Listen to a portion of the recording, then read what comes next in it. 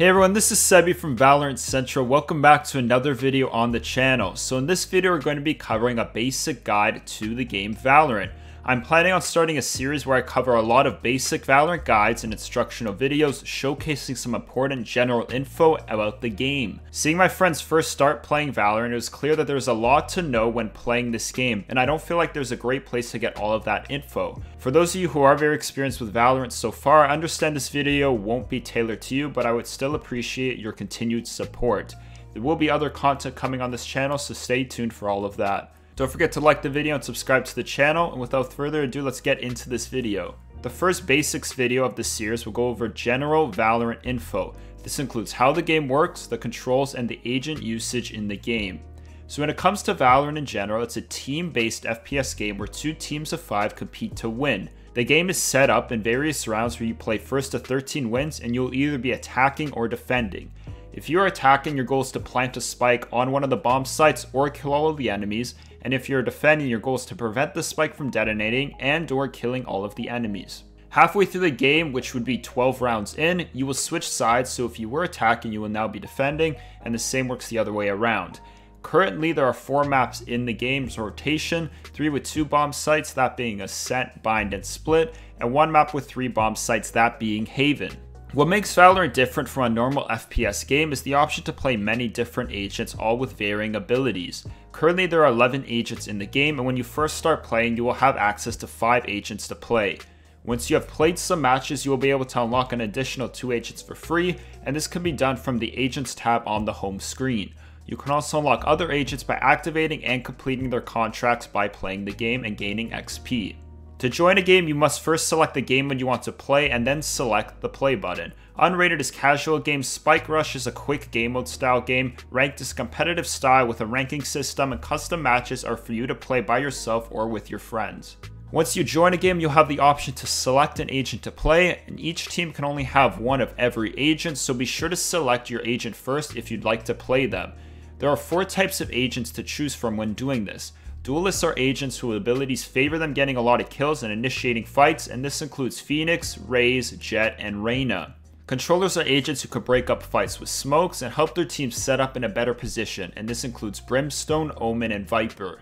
Initiators are agents that are great at helping their team take over in contested areas, and this includes Breach and Sova. And lastly, there are Sentinels who are great at playing defensively and holding down different areas of the map, and this includes Sage and Cypher. When choosing what agent to play along with their abilities, you could find more info about them by hovering your cursor over the agent in the startup screen. Now when it comes to the overall controls in the game Valorant, I'll be covering the default controls that are preset when you start the game, as this is what most people use. You can, however, change the controls if you'd like in the settings menu.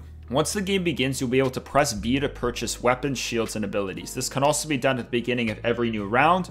The game has a built-in economy-based system where you get money for kills, round wins, and playing the objective. I will not be covering the money system in this video because I've already made a basic economy guide which will be linked in the description if you'd like to check that out.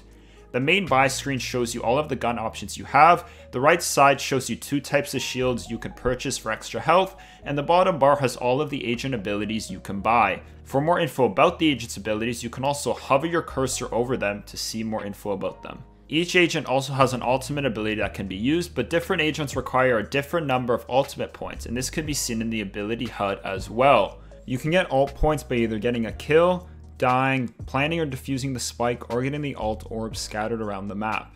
Now once you're in the game and have purchased your weapons, you'll be able to move around with WASD and change your view with the mouse cursor. This is pretty standard for all FPS games.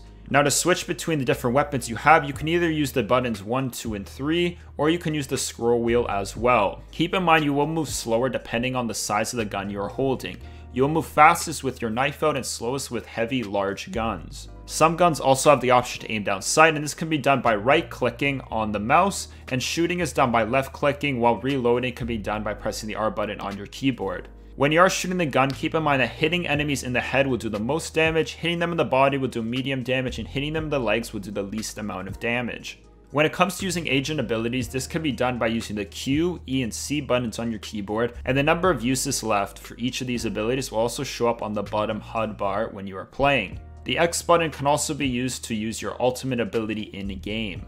The game's map can be seen in your top left, but you can also open a full view of it by pressing the caps lock button, and the scoreboard can be seen by using the tab button on your keyboard. You also have the ability to ping things in game by pressing Z when you're looking at them, or by clicking your cursor on the map when you open it with caps lock. When you hold down the button to ping, there are 4 different options that also show up. These are more specific types of pings, such as enemy here or moving to this location, so they're helpful to get used to when you want to give your team more information.